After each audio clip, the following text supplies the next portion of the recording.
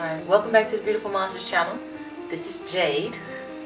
I like my name. And we're doing our little wine reviews and whatnot. I think we're going to stick with red or whatever. We just pretty much just go to the liquor stores. And the one we went to today was Buster's on Highland. All by Highland and Popular for those that are local in Memphis and understand that we about it. But yeah, this is Carletto's Montepulciano. Is it Montepulciano? Nope.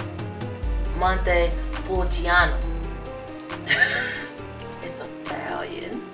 But let's see what it's talking about here. It's ruby red in color, and it has bold, inviting aromas of cherry and spices that explode from the glass and offer a preview of what is the following on the palate.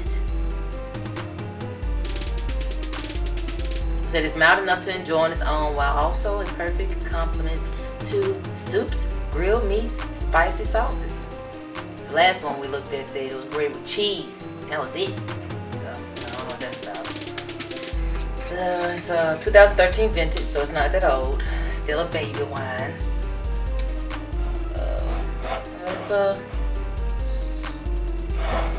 The label's dope though, right? Let's check it out. Don't you hear that? Saw this one video with this guy, some lunatic. He was also doing a review on some wine. This wine, because I was trying to figure out how to pronounce it. Sorry, Italians, I can't do it. Try it.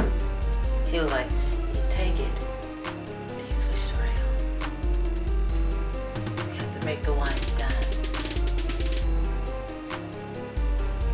Then you take it. But no. Take it slow. You smell it. You smell that aroma. It's spicy. And then you taste.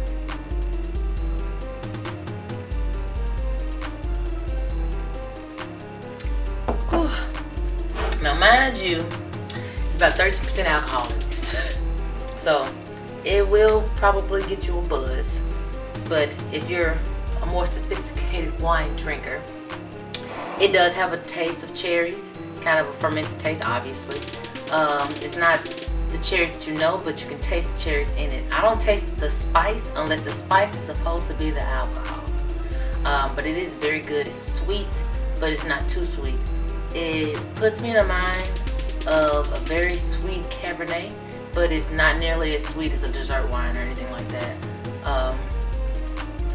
But the only thing I can really compare red wine to is either Cabernet or Merlot.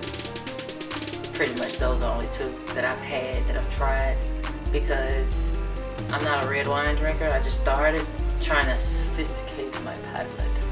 Or whatever. But yeah, I would suggest this is actually really good, and it is warming on the neck, so beware of the hairs on the chest.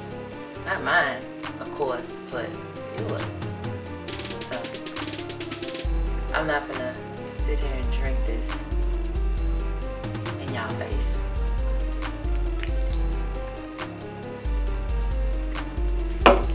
No harm done. So, you know, just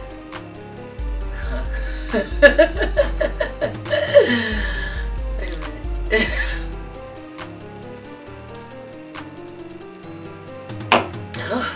That is good. Okay, so subscribe and like us. Like us everywhere. We're on Facebook, we're on Twitter. Like us everywhere, because we like you. Feed the children. Okay.